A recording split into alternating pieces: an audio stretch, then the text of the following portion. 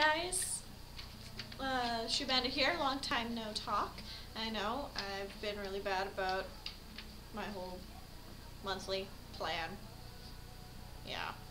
But I actually have a topic that's near and dear to my heart that I really want to address with you guys, because it's something that's been coming up a lot, that not necessarily just online. I've seen it in comic form, I've seen it around in my job and just in the public in general. For those of you who don't know, I am a licensed massage therapist, or LMP, which is licensed massage practitioner, which means that I give clinical healing therapeutic massages.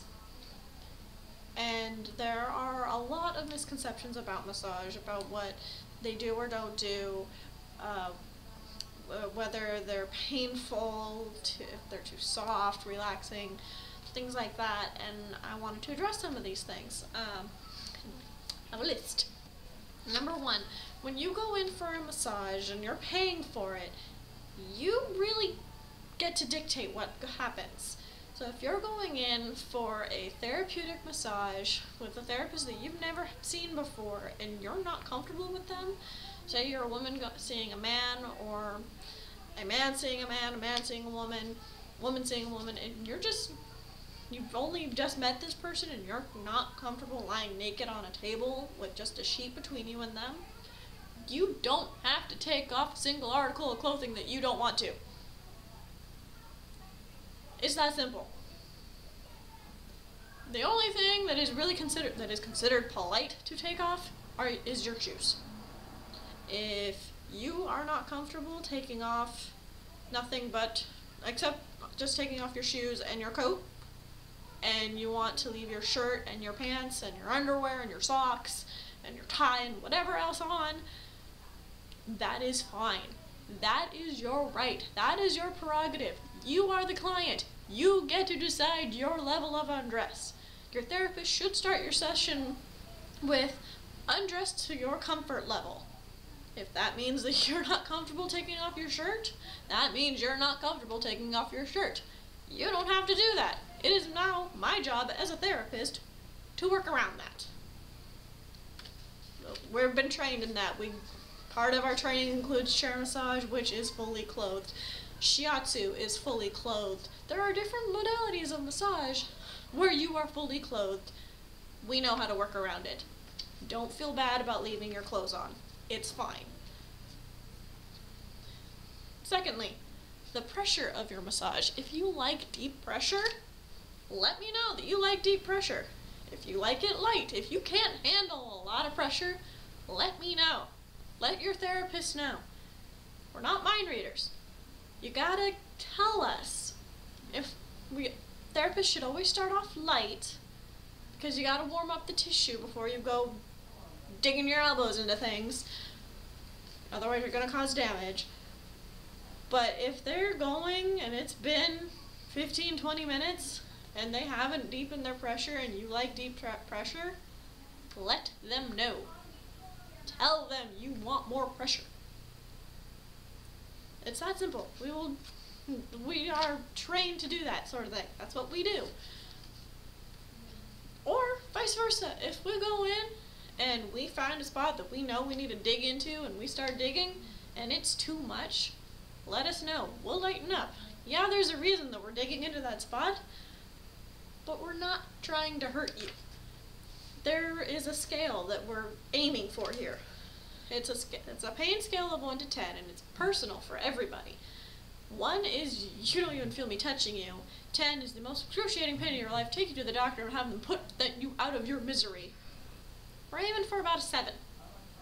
7 is that magical number on the pain scale that tells us that we are doing something right. If you go above 7, like, you can fudge it to 8, but you really don't want to.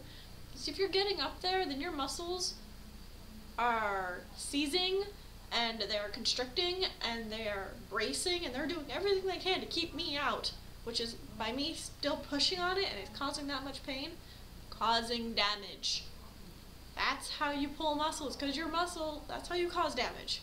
When you fall and you're under stress, you feel it hurting, you tense up and to protect yourself, and that causes damage. That's not what you're paying good money to have done. You're not paying a therapist to break you. That's not what you're doing. And yeah. And on the other side, anything less than 7, that's pretty much frou-frou. So if you're going for relaxation, you don't really want them to dig in, then fine. Less than 7's fine.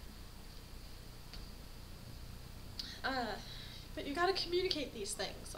We are not mind readers. We did not spend gobs of money to go and learn how to touch naked bodies appropriately for you not to tell us that we're doing anything. We're not helping you. I dropped my list. It comes back to comfort and communication. They're such vital parts of massage. I mean, when you think about it, a massage, you're in a fairly small room with music and a table, and you're naked if you opted to. If you didn't, then you don't have, then ignore the naked comment. But you're on a table and laying down, and you're relying on somebody else to make you feel better. And they're not giving you anything for it. They're touching you to make you feel better.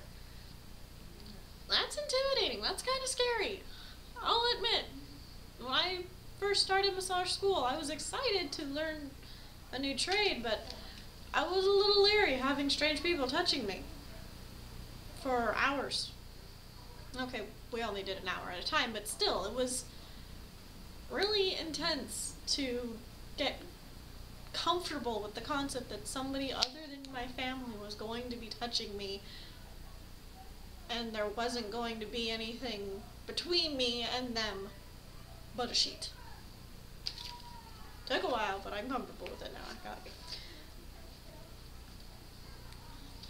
And that comes into the tolerance thing. If you are more comfortable keeping a conversation going, talking about mundane things, work, your pets, the weather, your car, things that aren't personal, things that keep a little bit of a barrier between you and your therapist, and you want to talk that whole hour, it's your money. You can talk that whole damn hour. I will probably not really ask you questions unless I've seen you several times, and then after I've learned some about you, I might ask you a couple questions in the beginning until you relax, because you tend to benefit more when you're completely relaxed. And when you're completely relaxed, you don't really talk. You're kind of in this zoning out state, which is the key. But if it takes 2 or 3 sessions of you talking my ear off for you to get to that point, then it's going to take that long, and I'm okay with that. On the flip side, if you don't want anyone to talk to you while you're getting a massage, you don't have to say anything. The most I'm going to ask is the pressure okay? Are you comfortable? Do you need any pillows in any places, like under your knees, under your hips, under your shoulders, to make you more comfortable? And then from there, it's fine. You can just listen to the music and take a nap while I work. That's fine. It's your hour. But at the same time, some therapists use CDs for their music. I use my iPod. I have 400 songs on my iPod. I have a playlist that I use for massage. But if you don't want to listen to classical music, I mean, my music's all Lord of the Rings and Star Wars and stuff like that because I'm a nerd.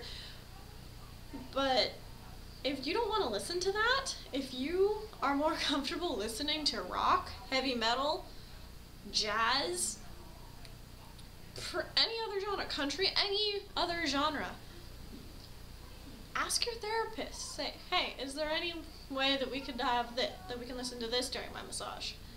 If they don't have it then, have them take a note of it after your massage, and if they're worth it, they will go out of their way. They will get the music that you want to listen to while you're getting your massage. It's your massage. It's your hour. It's your time. I've had them ask if I could put on heavy death metal while they were getting their massage. I have to turn it way down so we're not disturbing other rooms. But I have no problem listening to that while I'm massaging. I just warn them that I'm probably going to move a little faster than normal. But hey, if they're fine with that, that's fine. I don't mind. That is your choice. That is for you.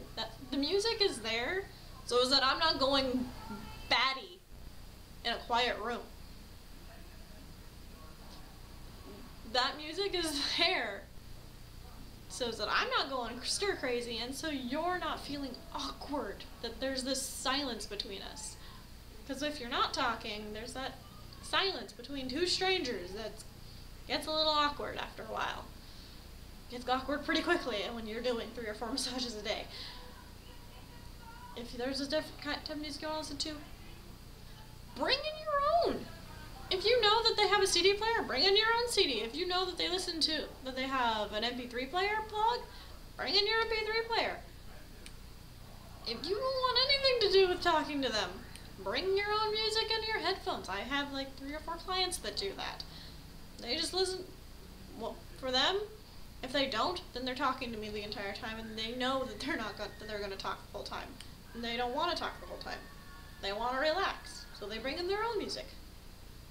That's fine. It helps them. I just tap on their shoulder and I have them tap my leg to let me know if it's too hard. Also, your skin is your largest organ in your entire body. It is an organ. So when you're getting a massage, there's lotions involved. If you have a skin allergy of any kind, let your therapist know. If you can't have vitamin E, let us know. Because that eliminates a lot of things we can use. If you can't have lotion because you break out, if you can't have a certain type of lotion because you'll break out, then we gotta make sure we have oil for you. If you can't have oil, you need to let us know so that we know what we can and cannot use. Trust me, you do not want to have a major breakout because of your massage. I personally, because of my eczema, I can't have lotion. I can't have oils. There is all of like 2 oils that I can have. Jojoba is one of them. If they have nothing but oil, it has to be jojoba oil. Otherwise, I will break out. So I usually use lotions. Otherwise, I'm scrubbing my hands raw to get that oil off. I'll use it if I have to for the client, but it's not my preferred. And that about wraps up my whole little bit of an educational spiel there for you. I hope this is helpful for some of you who are thinking about a massage but aren't quite certain. Those of you who do get massages but didn't realize that you can tell your therapist things. You can dictate your massage, whether it's a spa massage, a clinical massage, sports massage, chair massage even. Communicate to your therapist. Let them know. And I know that in several states, it's being passed where you can ask at any point to see their license, and they have to produce it. That way you know, beyond a shadow of a doubt, that this person has the education required to touch you and make you feel better. Which is what this job is all about. Now, I gotta get going, but if there are any questions that I haven't answered, feel free to leave a comment. If you are a therapist, I'd like to hear your thoughts on it. Go ahead and make a video response.